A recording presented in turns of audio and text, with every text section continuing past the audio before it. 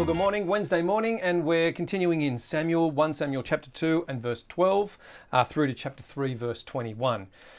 And I think when you think about these two chapters, the thing that we're meant to really see is that this is a section that's telling us that how you respond to God's word really matters, or what the impact of the absence of God's word is like. Because when you meet those that are meant to be carrying forth God's word, the priests, you're introduced to them and they're terrible. Verse 12 of chapter 2, Eli's sons were scoundrels. They had no regard for the Lord.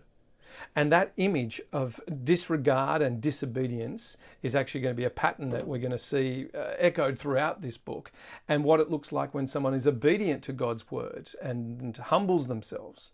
So we meet the characters of Eli and his son Hophni and Phinehas, and then we're introduced again to the little boy Samuel. Remember, this is the one that's been dedicated to the Lord, and he ultimately will be the one who is going to replace the leadership of Israel. He'll take Eli's place and the place that his sons ought to occupy. The reason? Well, Eli's sons are stealing the best part of God's sacrifices. People will come to bring their offerings to the Lord, but they'll threaten anyone who doesn't give them the raw meat. They don't want the boiled stuff. It doesn't taste as good, and they don't want the fat burned off. And so here we see this picture of disobedience. They've been told how to behave. They do the very opposite. But Samuel humbly serves the Lord. And you see that even the way in which his mum faithfully comes year and year and dresses him in the ephod, lovingly made by her, and a picture of obedience. And in response, God blesses Samuel, but he promises to destroy Hophni and Phinehas. And in order to confirm that's going to be his position, God appears to Eli as the prophet and tells him what is going to take place, that his family is soon going to die. None of them will live to old age, and they're going to live their lives out in poverty. And then, after what has been decades of silence where God hasn't spoken through to the prophets, he begins to speak again. And he speaks to this little boy, Samuel, who humbly listens. In fact, Samuel hasn't heard from the Lord before, which is an interesting thing, isn't it? Because his name means God hears. And now Samuel needs to hear God's voice.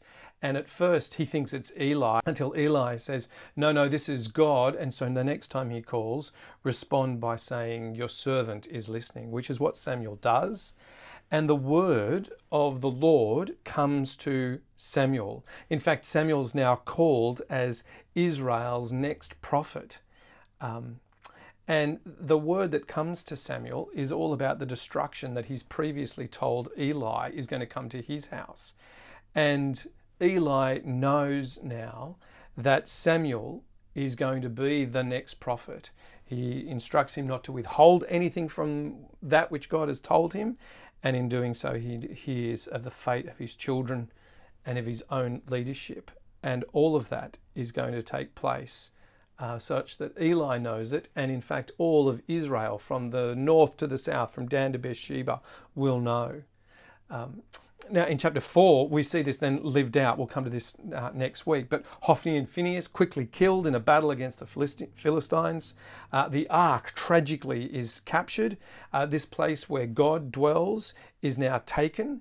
And on the day that takes place, Eli dies hearing the news, and he leaves Samuel as the one who will lead Israel. And he will be, as we've said last week, this transition figure. And all that God has said, God's word, has come true. Some people have been ignoring God's word, and it's been fatal. And some people, Samuel, listening to it, and they have been rewarded. Eli's fall and Samuel, as he rises to power, is all dependent on how they've responded to God's word. And because of Eli and his family's failure to obey and his failure to teach his sons the word, they are brought low, humbled. But Samuel, even though he's not heard the word of God before, humbly listens, responds, and is lifted up.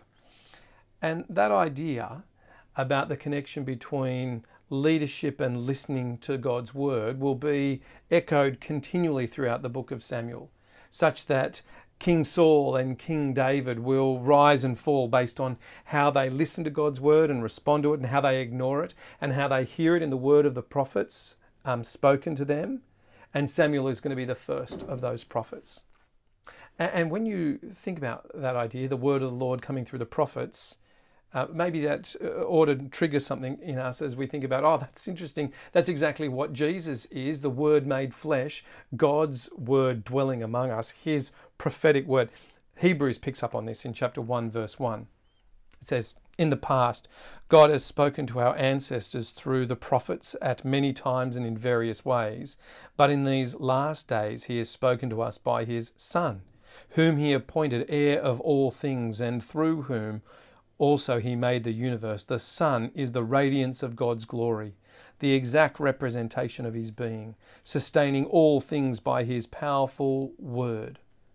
And that picture then, to see that Jesus is in fact God's final and ultimate prophet.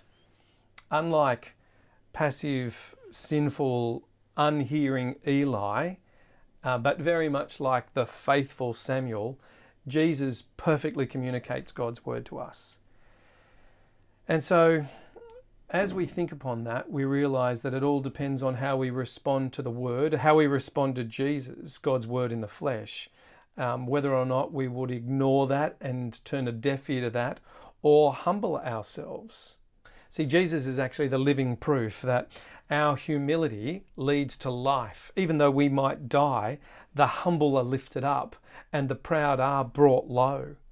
So the encouragement even in these early chapters in 1 Samuel is not to be like those who ignore and shun God's word. Don't be like Eli and his sons who, full of pride, abuse God's word and take the commands and twist them just to suit themselves, but instead to come humbly before the word of the Lord and to submit to it. And Jesus promises that when we come humbly to the word and submit, that He hears and He lifts us up. Let's pray. Heavenly Father, would you help us today to think about how we respond to your word and look to the warning in these chapters of those who ignore it or use it for their own benefit, but rather, Lord, that we might humbly come before you. And as we do that, we see Jesus as the word of the Lord, who raises up the humble and strikes down the proud. Lord, would you look into our proud hearts today and lead us to repentance. Lead us to your word, where lovingly we find the one who lifts up the humble and brings life that is everlasting. Heavenly Father, we thank you that you're a God who speaks. Help us to hear, to listen, and to obey. We ask it in Jesus' name. Amen.